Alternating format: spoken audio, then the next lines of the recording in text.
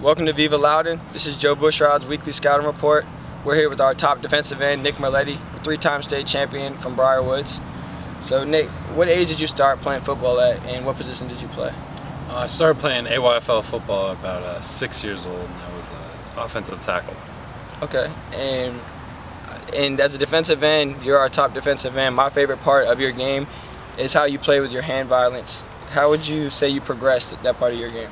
Well, I really think that Coach Pierce has worked a lot with our defensive linemen, and he's done a really great job with our whole defensive line. And in addition to Coach Pierce, Coach Huff, our defensive line coach, has done a great job with hand placement and how we shoot our hands. So you play both sides of the ball. You play defensive end and offensive tackle. So going into college, do you want to play defensive end or left tackle? I'll play either side of the ball, but I'd like to play defensive end probably a little bit more. Okay, so other than football, going into college, what are you looking forward to?